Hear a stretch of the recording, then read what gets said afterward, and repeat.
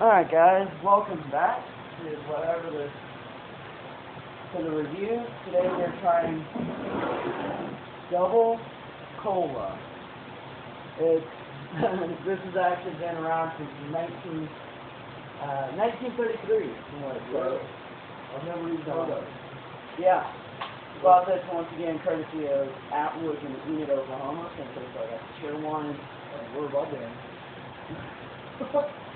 We're also going to have a challenge coming up to do with a chocolate soda called Cocoa Fizz, so get ready for that. So we're going to go ahead and crack this sucker open. Still has already been popped because we popped it just a minute ago before we started the camera. Toxic waste barrel. That's doing it for you. Did you ever order you any of those? Not yet. Oh man. Oh wow. What do you think? It smells like kind of like a light cola. Yeah. Well, almost like cherry type.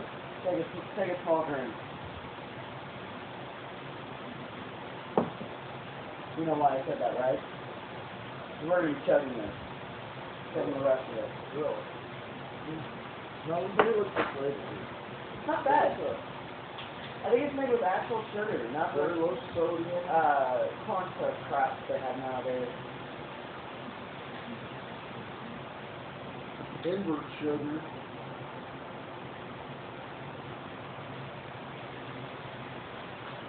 Gum, alright, it's got that gum in it, boy.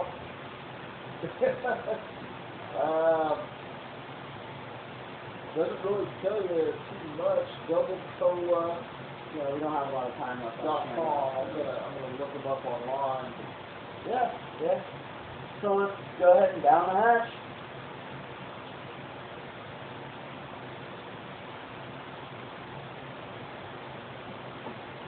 Oh wow. You drink more at a time, it's stronger. Yeah.